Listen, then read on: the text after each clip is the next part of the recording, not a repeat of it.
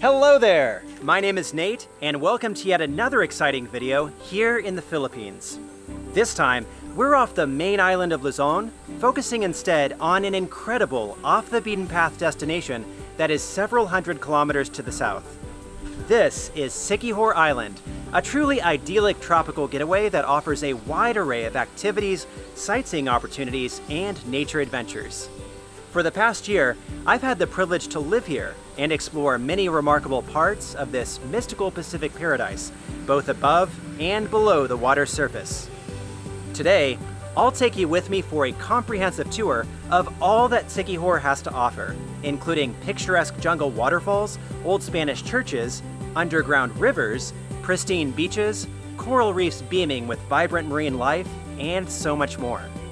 Trust me, you don't want to miss this one-of-a-kind journey through one of the Philippines' best islands. All right, we've got lots to see, so let's get started. Come on!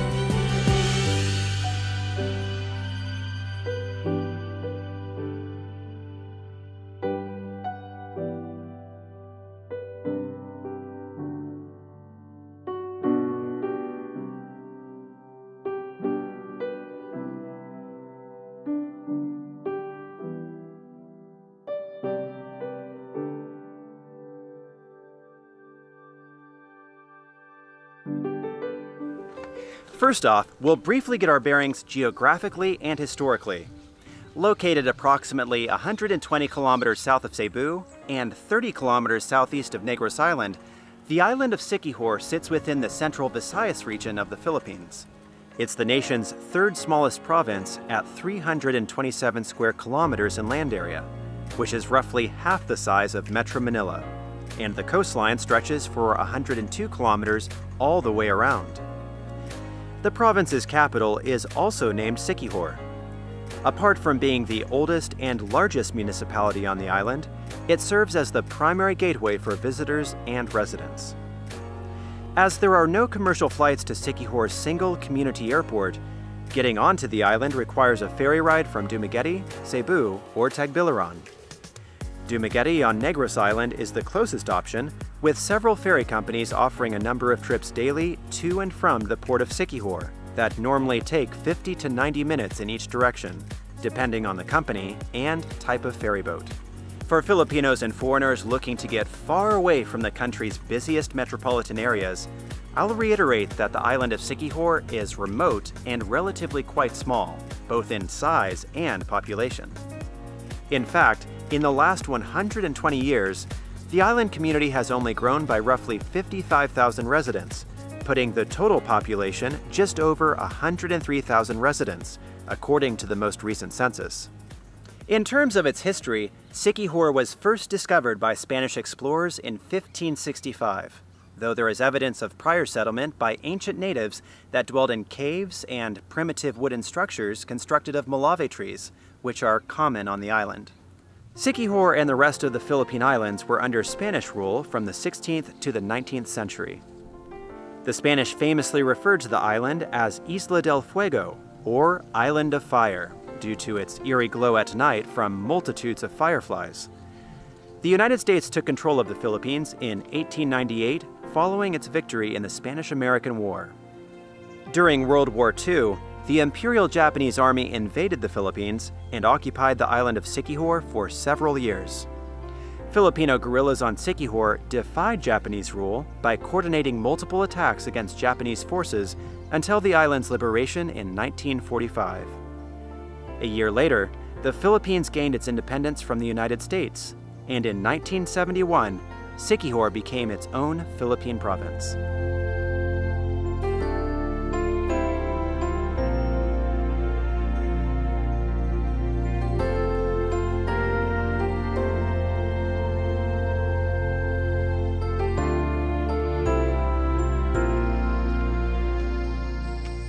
Today, the island of Siquijor is a historically rich and vibrant destination with an abundance of natural wonders, and it's rapidly becoming more popular for both Filipino and foreign tourists.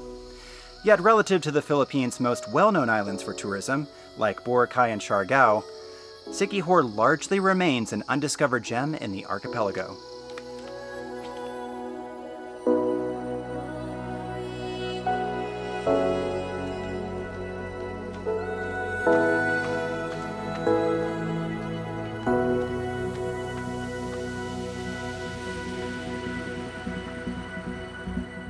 Now, to kick off our tour, I'm standing at the highest point on the island, which is a platform at the top of a 15-meter-high tower that sits at the summit of Mount Bandilaan. The peak's elevation is 628 meters above sea level, and from this viewing deck, visitors get a tremendous 360-degree view of the entire island. And indeed, the views are stunning in all directions. Started as a reforestation project in 1938, the mountain and the surrounding area gained official protection in the early 2000s as Mount Bandilaan National Park. It's a beautiful ecosystem where plenty of tropical flora and fauna can be found. The park is home to rare plants and herbs, endangered Philippine trees, and many diverse species of wildlife, including the Philippine woodpecker, Philippine turtle dove, long-tailed macaque, and over 100 different types of butterflies. There are picnic tables and benches scattered around where visitors can relax, cool off in the shade, and take in the natural surroundings. Apart from its nature sanctuary and impressive views, Mount Bandilaan is probably most well known for its Healing Festival, which takes place during the Holy Week every year. Over the last century, Siquijor has gained a widespread reputation for being an enchanted place of mystical practices, including healing arts, voodoo magic, sorcery, witchcraft, potion making, and incantation rituals. While largely exaggerated, overhyped, misunderstood, and not representative of everyday modern life across most of the island, there is certainly merit to Siquijor's long-term association with alternative medicine and unique healing methods. During the Healing Festival here at Mount Bandilaan National Park, traditional healers from nearby villages bring herbs and medicinal plants they've collected all year. They then create special mixtures and perform their rituals.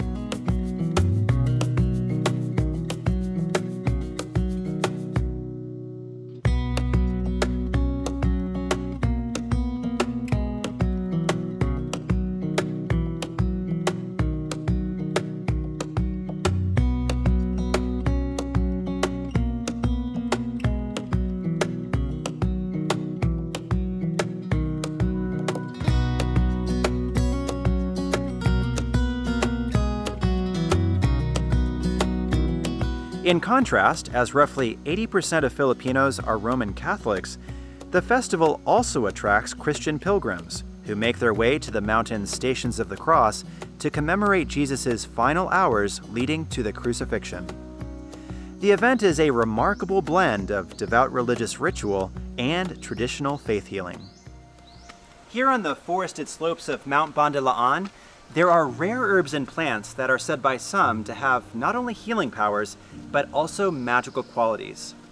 For example, the balik-balik plant is said to be somewhat of a love potion that causes romantic attraction, while the tawa-tawa plant is said to cause an individual to laugh without reason. Whatever the effects of these native plants might be, there is no denying the wonder and natural beauty of this protected area of land here on the island of Siquijor.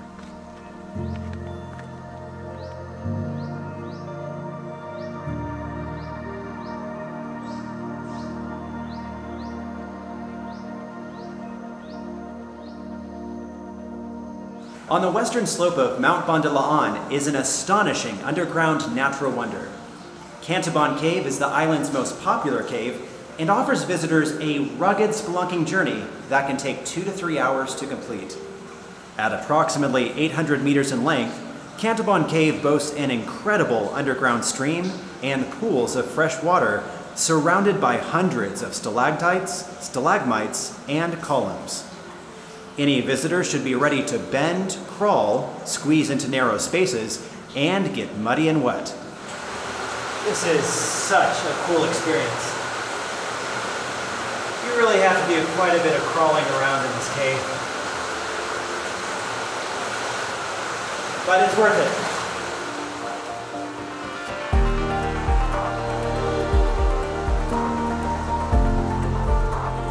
Such incredible formations. The guides are telling me this one is the penguin of the cave. Just remarkable.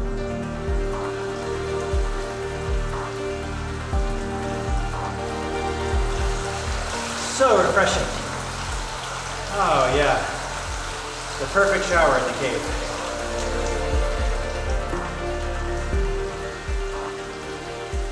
I recommend coming prepared to swim with a water-resistant camera or smartphone, as there will be plenty of terrific photo opportunities throughout the caverns. Tours are organized by official guides at an information booth across from the Cantabon Barangay Hall. For safety reasons, local guides are mandatory for all tours. Entrance fees and equipment rental fees are reasonably priced, which is true for most natural attractions on the island, if not free. The best time to visit any cave on the island, including Cantabon, is during the region's dry season, from December to May. More rainfall during the wet season leads to higher water levels in the caves, which can result in hazardous spelunking conditions. Fortunately, friendly barangay staff and guides offer valuable knowledge and instructions to make any cave exploration safe, fun, and memorable.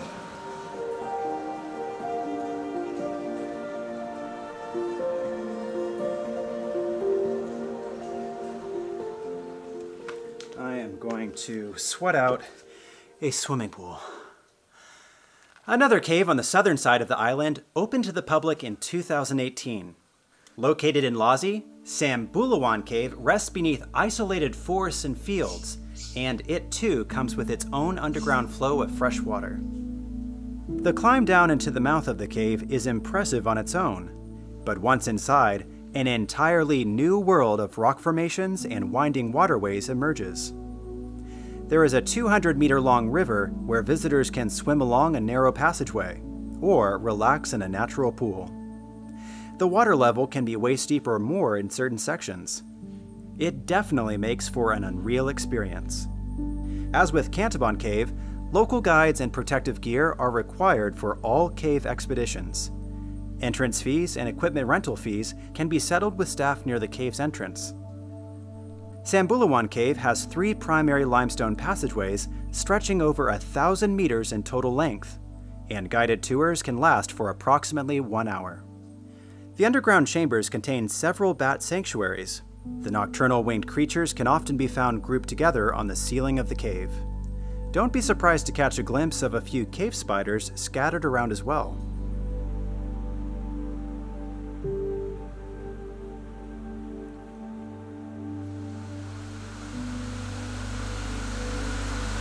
It's interesting to note that during World War II, Japanese military personnel hid within this cave prior to the Philippine Islands being retaken by Philippine and American forces.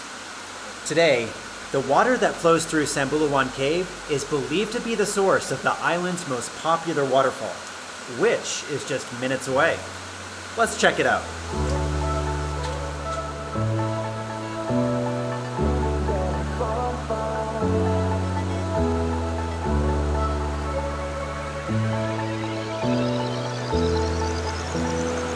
And here we are at Cambugahe Falls, a spectacular 3-tiered waterfall, each one with its own pool of pristine, intensely blue spring water. In sunlight, the vibrant colors of the river water pop and provide magnificent contrast to the dark green jungle foliage all around. There are a variety of activities to enjoy along the falls, as well as multitudes of Instagram-perfect photo opportunities. The rope swings, which require a minimal fee, are my favorite way to plunge into the natural pools. And as you can see, the top tier offers quite a thrill.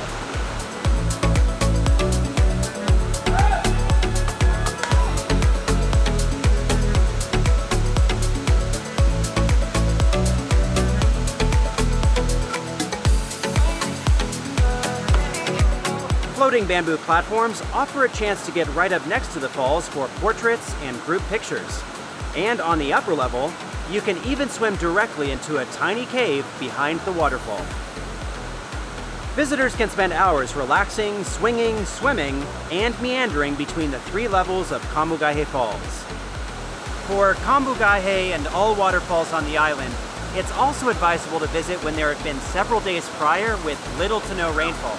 That's because storms and downpours can lead to murky, muddy water flowing downstream for days. With the right weather and nobody else around at 7 a.m. on any given day, This can be one of the most tranquil and picturesque spots on the entire island.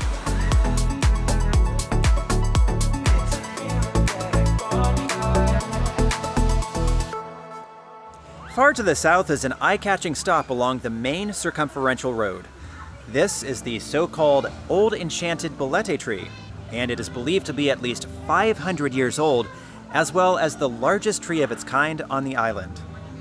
Bolete refers to several types of fig trees that are commonly found throughout the Philippines. A bolete tree is also referred to as a strangler fig because it normally starts growing on a host tree and eventually strangles it to the point where the host tree dies.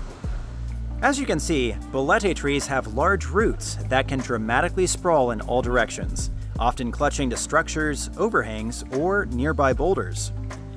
To go with the superstitious nature of Siquijor, bolete trees like this one are said by some to be the home of mysterious forest creatures of the night, such as elves and fairies. What adds to the mystical nature of this tree in particular is the natural spring that spills out from its base. The water flows into an adjacent man-made pool that functions as a fish spa, where visitors can sit down and have their feet cleaned by small fish.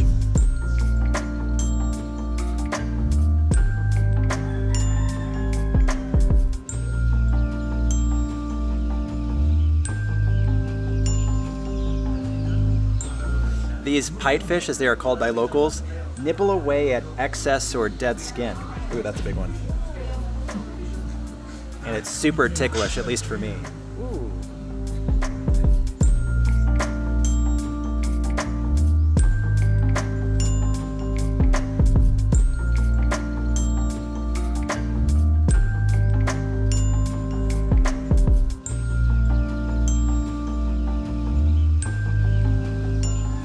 Steps away, you'll find outdoor snack and drink vendors, a shop with souvenirs, and a restaurant. As with so many spots on Siquijor Island, you'll want to bring your camera or smartphone to capture the whole experience.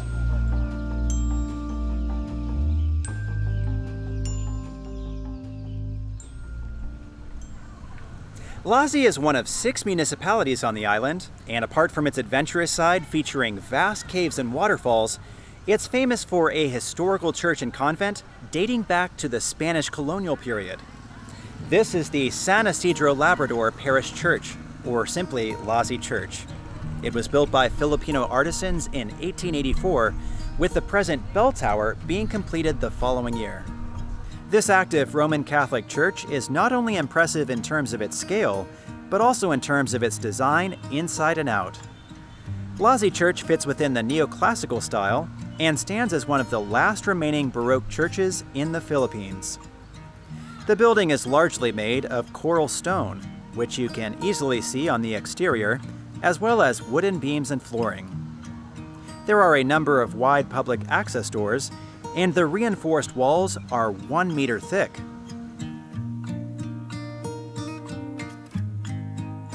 Here at the front of the church, you find these 2 elevated pulpits on either side, as well as the original retablo above the altar.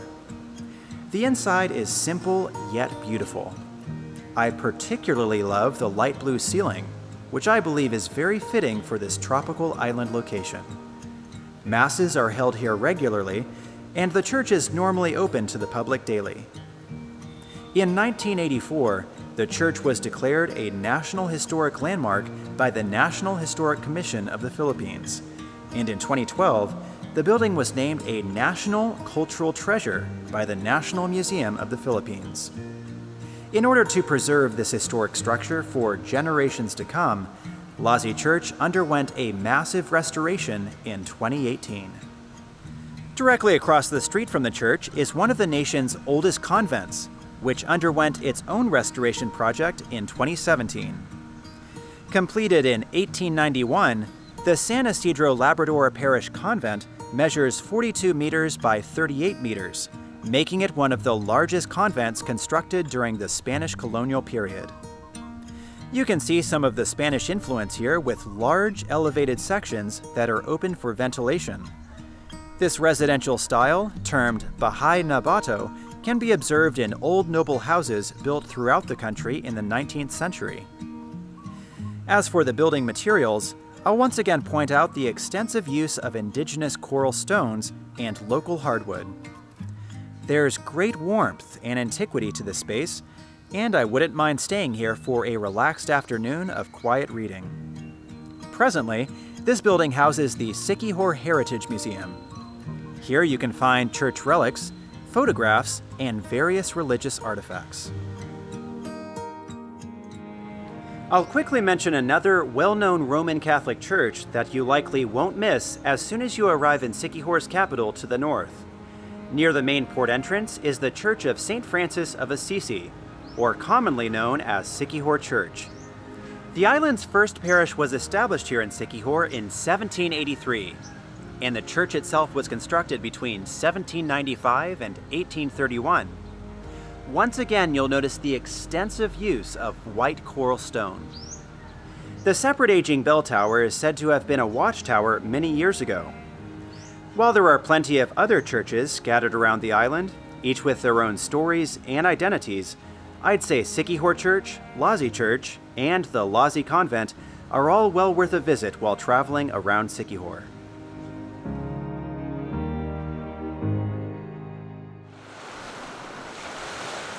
One other historical site that you might want to check out is the Kang Isok House, which is in the municipality of Enrique Villanueva.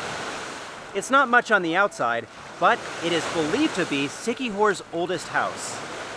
It is also referred to as Tejano House, which is named after the Spanish resident who built the structure in the mid-1800s. Given the fact that the island has seen many strong storms and typhoons over the years, it's amazing that this home built from bamboo, nipa, and Mojave wood has survived right here on Siquijor's northeastern shore for well over a century. To this day, the home is still owned by the Tejano family, and construction is underway to add on to the existing structure. The hope is this home will continue to stand for generations to come. Several kilometers south of the old Tejano house is one of the best beaches on the eastern side of Siquijor.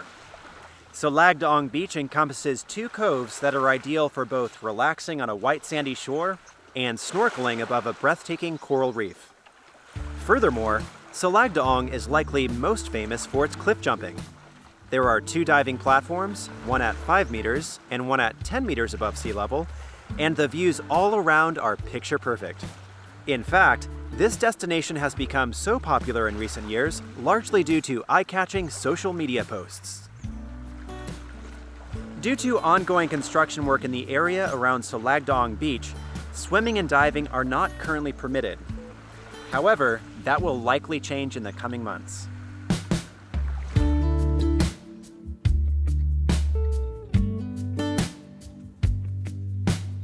Apart from the natural beauty and activities along the beach, Salagdaong also features the largest man-made forest of its kind in the Philippines.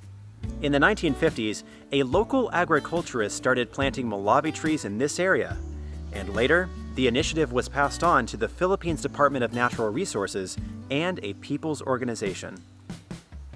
Today, visitors can witness the result of decades of extensive planting and environmental nurturing as they pass through this 202-hectare forest reserve. In addition to Mojave trees, which are known for their durable timber, there are thousands of rattan trees, as well as bogo and moaboy trees. Whether you're looking for outdoor fun or relaxation in the middle of breathtaking scenery, both Salagdaong Forest and Salagdaong Beach make for a great afternoon getaway while staying on Siquijor Island.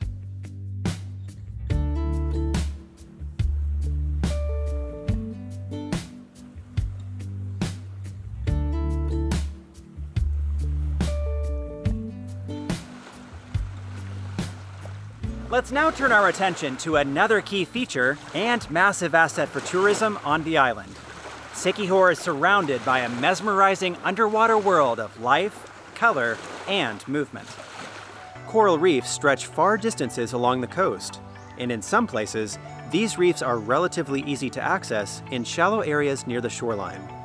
Snorkeling, diving, and freediving are all popular activities that give visitors the chance to observe firsthand the wide variety of natural treasures under the water's surface.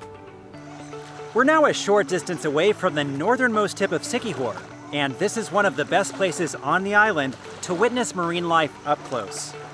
Covering over 14 hectares, Tulapos Marine Sanctuary offers a protected marine garden with fascinating local residents ranging from sea turtles, giant clams, and black-tip reef sharks to jackfish, starfish, and schools of barracudas.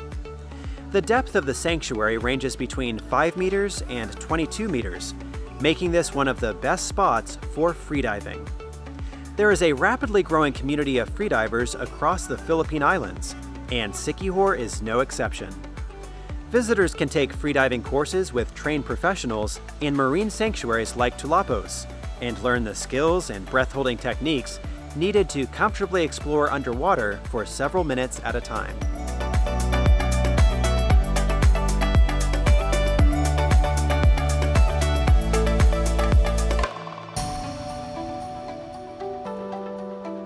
On the opposite side of the island, in the tourist-focused municipality of San Juan, you come across Tubod Marine Sanctuary. It's been under protected status for over 30 years, and as a result, it's considered to be one of the best preserved coral reefs on Siquijor. As with Tulapos, Tubod Sanctuary and adjacent reefs offer outstanding scuba diving and snorkeling opportunities. Even though I've gone scuba diving here on several occasions, I keep coming back for more dives. And I'll tell you, it's never a disappointment.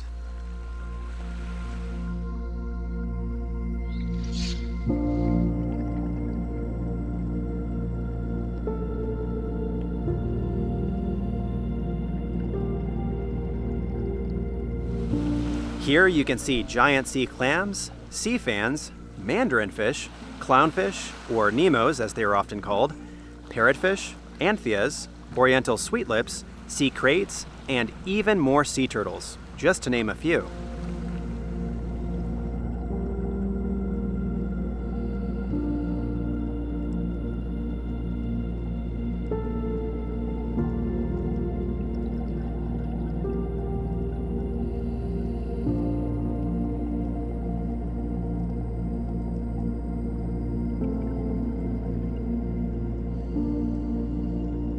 The water along this part of Siquijor is quite calm for most of the year, with little to no waves. Additionally, a prime portion of Tubod Marine Sanctuary that runs for approximately 300 meters along the adjacent beach is outlined by buoys, and it's completely off-limits to motorboats. On top of providing excellent underwater experiences for visitors, the reef also serves as a safe haven where marine life can thrive. It's a nursery where an abundance of fish inevitably spread outwards into neighboring reefs, thus providing a constant restock of fish for local fishermen.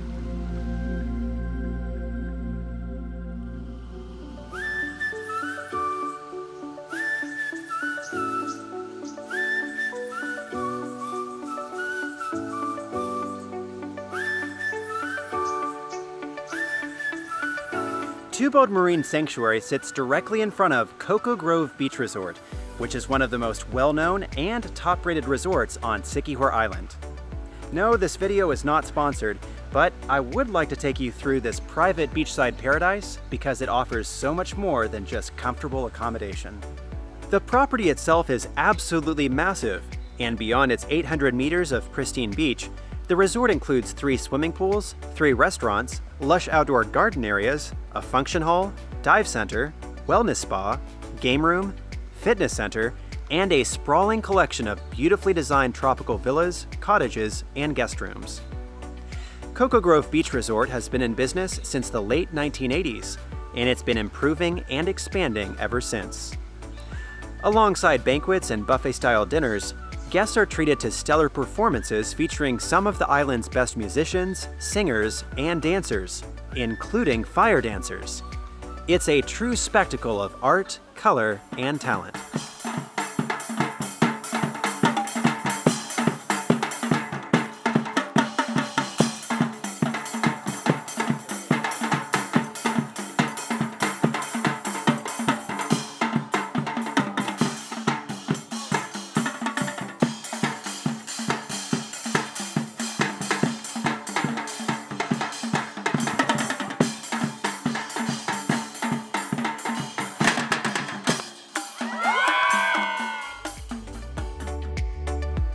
Cocoa Grove Beach Resort sits nestled in nature with an abundance of palm trees, flowers, and a wide variety of stunning tropical plants.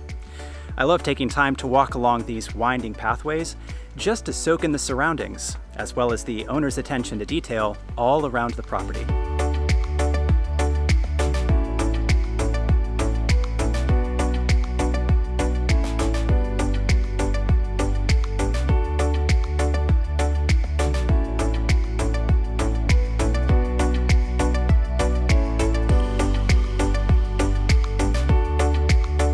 There are several other cocoa properties on nearby islands, one of which is Apo Island.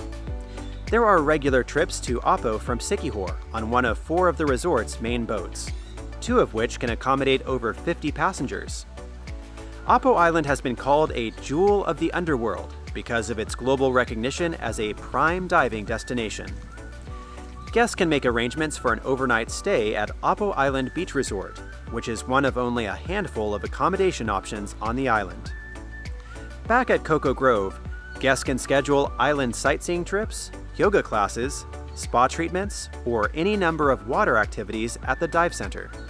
So, from my own experiences, this resort remains at the top of my list for anyone visiting Siquijor.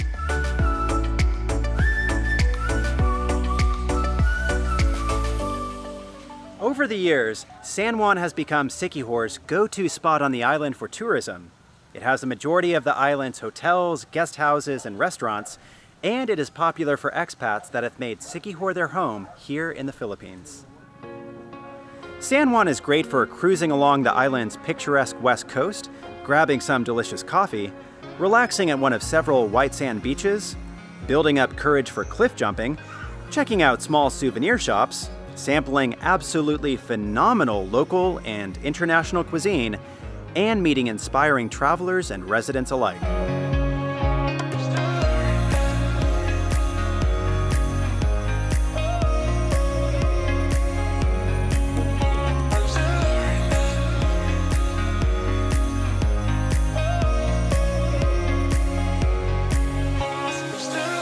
One of San Juan's must-see spots is right here, Peloton Beach, which is arguably the best public beach on Siquijor Island. It's been unofficially labeled as the mini Boracay of Siquijor, meaning that it is known for its powder-like white sand, clear turquoise water, and a line of tall coconut trees along the beach. The reef just beyond the shoreline is also a marine sanctuary. Visitors can paddleboard, snorkel, kayak, or simply wade into the shallow water to cool off. Over here you'll find makeshift bars and tiny huts selling coconuts, drinks, snacks, seafood, and barbecued meat. Because Peloton Beach faces west, this is a perfect spot to have a picnic while watching the sunset with a partner, family, or friends. One thing that makes Peloton even better is the fact that it's local rather than commercial. There are no major resorts, guest houses, or restaurants taking up tons of space anywhere in the vicinity. Entry to the beach requires a small environmental fee, and it's open to everyone. Grabbing your favorite drink and finding a comfortable place on the sand with a loved one to watch the sunset will certainly be the ideal end to any day on Siquijor. Our in-depth tour of Siquijor wouldn't be complete without at least one more waterfall. And fortunately, this one is right here in San Juan, just minutes away from Cocoa Grove Beach Resort. Lugnason Falls is neatly nestled into the dense jungle wilderness, and the pool below has been dammed to allow for some great jumps, either from the top of the falls or from a long rope swing near the trail above.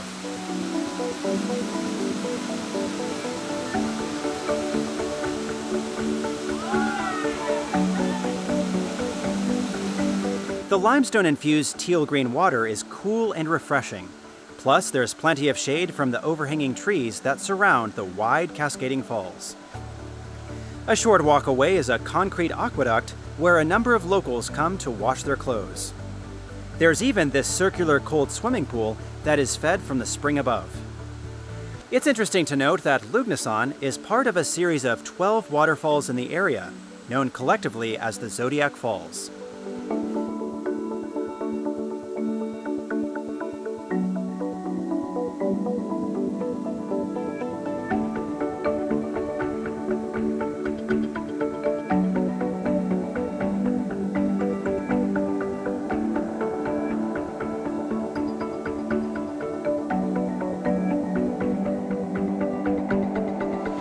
for those interested in hiking further upstream and around the forest, local guides are available on a donation basis.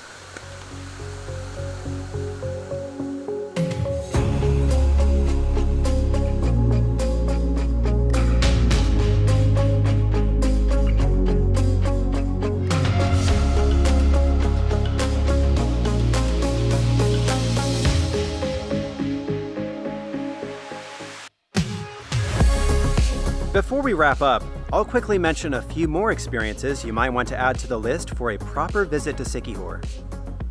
The island's butterfly sanctuary is a highly recommended destination that's not far from the peak of Mount Bandilaan. It's privately owned and features a dozen butterfly species native to the Philippines. The objectives of the sanctuary are to educate, showcase the complexity and beauty of these winged insects, and ultimately increase the butterfly population on Siquijor. Next, Kapolei Spring and Park is a local San Juan favorite for swimming, socializing, and picnicking. There's a giant spring-fed pool with benches and tables all around, and lively performances and town events are held here throughout the year. If you're looking for more great hikes that offer awe-inspiring views, check out the trails leading to Holy Mountain on Siquijor's east coast. The impressive 30-foot cross at the peak can be seen from miles away, and it is said that it was placed here to provide protection for the island from natural disasters and war. This entire mountainous area is great for long explorations from one vantage point to the next. Just be sure to bring plenty of water and sunscreen. When it comes to cliff jumping, there are the diving platforms at Salagdaong Beach, like I mentioned, but the most extreme jump can be found at a dramatic rocky ledge on San Juan's coast. This is Pitogo Cliff, and it's not for the faint of heart. Most tourists that make it here only soak up the views from the top and wait for a brave soul to plunge 40 feet into the water below. To put that height in perspective, it's 7 feet higher than the highest diving platform used at the Olympic Games. At present, Pitogo Cliff is closed due to construction work along the shoreline, but it will likely reopen to visitors later this year. Finally, for the highest and wildest thrill in the region, check out Skydive Siquijor, next to Siquijor's Community Airport. Here you can jump out of a plane with a certified USPA instructor from a height of over 3 kilometers, giving you the absolute best view of Siquijor on the way down. It's labeled as an experience of a lifetime that's both exhilarating and safe. As you can see, the island of Siquijor is filled with exciting activities, natural wonders, and immersive experiences above and below the sea.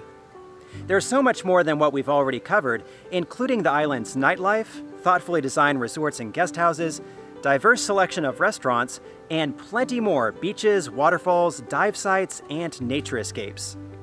Obviously, we don't have time for it all in one video, but I'll leave links below to some articles, blogs, and resources that will further help you plan your trip to this one-of-a-kind island in the Philippines.